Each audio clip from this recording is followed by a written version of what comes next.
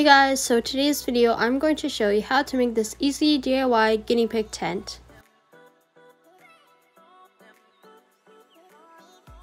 The materials you would need are fleece fabrics. I decided to use 2 because this was for my sister, dowels, and you need a ruler. Then the first thing I did was just lay down my fleece.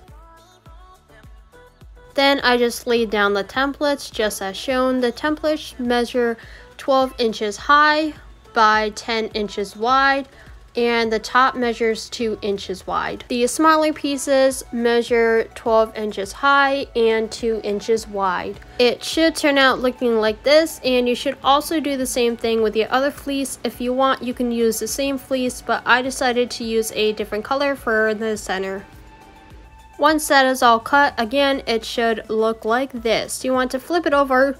It is so much easier if you use a lighter color because you are going to use a marker, not a Sharpie, because Sharpies smell and they're too strong for any guinea pig or small animal. Then you want to go ahead, lay your templates out again, and I decided to remove both of the triangle templates just to make it easier. And you want to lay the ruler on top of the smaller piece, and you want to go ahead and measure it so it's a line, and it should end up looking like this. Then you want to go ahead, take your ruler again and measure whatever half is. Half is usually 1. If it's not, then it's okay as long as it's looking like this.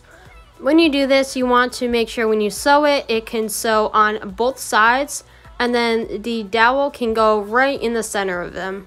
Then you want to take your sewing machine or needle and thread, which will take a lot longer, but that's okay. And as you can see, you just want to sew in the middle of the little lines. I only did one of these, but as you can see, the lines are sewn in the middle so the dowel can go straight through. Once all of those lines are done, it should look kind of like a skirt. And you want to go ahead and sew a little bit right here on the side, and it should end up being a circle at the top. Then you want to go ahead, add your dowels, and then stand it up. You also want to grab some sort of string. I grabbed the stretchy string to just tie it off. And this is what the finished tent looks like. I just spread everything apart so it looks nice. And you are done. So that is basically it for this tutorial. I really hope this helps you guys when you guys make your teepee, and if you do, please let me know down below. And I also made another one this morning because they were just so easy and super duper cute, and the guinea pigs really enjoy them.